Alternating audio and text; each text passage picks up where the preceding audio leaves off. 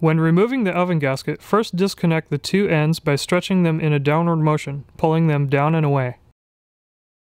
Next, disconnect the top two connections by pulling them up and away, one connector at a time.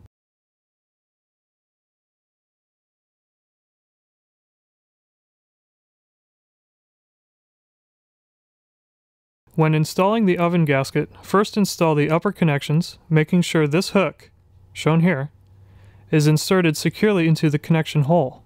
Once the upper connections have been installed, connect the lower connections by inserting the hook, shown here, into the connection hole. Stretch the gasket to align the hook with the hole.